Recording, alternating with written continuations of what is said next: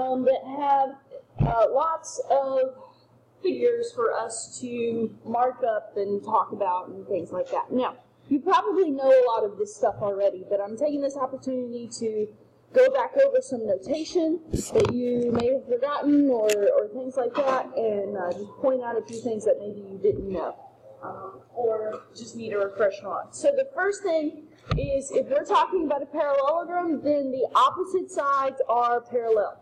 We have two pairs of parallel sides. We indicate parallel sides using an arrow drawn on the line.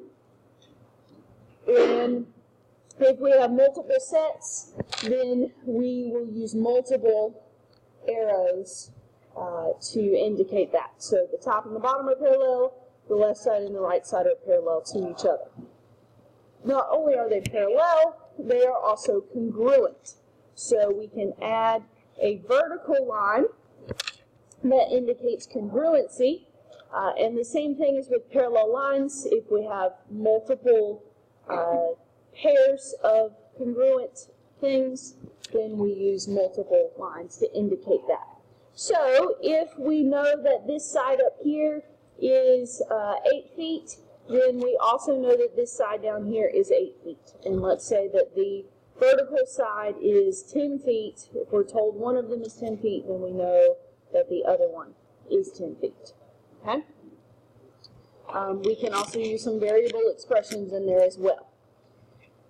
Now, in addition to the sides, opposite angles are congruent. So the angles that are opposite from one another, these would be opposite, top right, bottom left, are congruent, and then the top left and the bottom right are congruent. Same thing there, we use the curves and angles to indicate congruency. So we use multiple arches there to indicate that. Now, the good thing about that is, even though we have 4 angles in this parallelogram, if I tell you, let's say for example, I say that this one is 110 degrees. I only have to give you one angle measure in a parallelogram, and you can tell me what the other the other 3 angles are. Because opposite angles are congruent, then this one is also 110 degrees. Okay, so we're up to 220 degrees, and total is 360. So if we've used 220 and we've got 360, we've got 140 left. 140 split between 2 congruent angles would leave us with 70 degrees for those 2 congruent angles.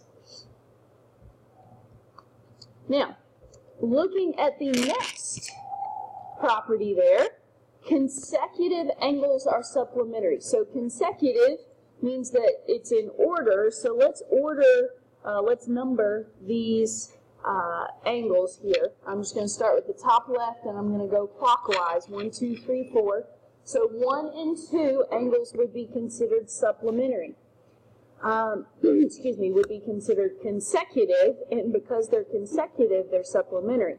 Well, the reason for that, let's look at if these 2 lines are parallel, the top side right here would be the transversal. So what would we call angles 1 and 2 in our parallel line terminology? Same side interior. Same side angles have a sum of 180.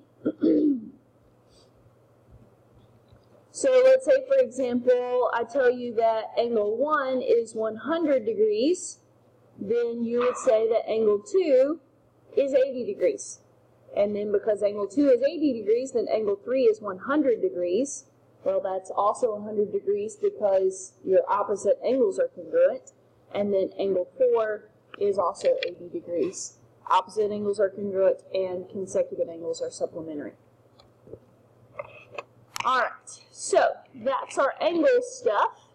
Let's look at the diagonals. Our diagonals have a special property as well. Diagonals bisect each other. What does the word bisect mean?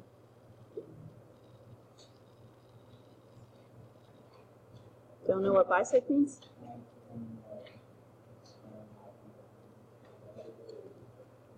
They do go through each other, they do intersect, but it's a little bit more specific than that.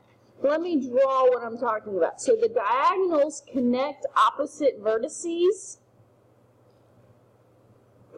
Okay, so when those two diagonals cross, what does it look like happens, maybe? Okay, an X happens. Yes, they create an X. Huh? They go through the middle. Okay. Bisect means to cut in half. An angle bisector. Did y'all learn that before? An angle bisector? I hope so. Okay. If something bisects something, it cuts it in half. So that means that these two segments are congruent to each other, and these two segments are congruent to each other. Now, those diagonals are not equal to each other. One is longer than the other, so their halves are not equal to each other. But this half is congruent, or this piece is congruent to the other piece, and so forth. Okay? So diagonals bisect each other, they cut each other in half. All right, so we are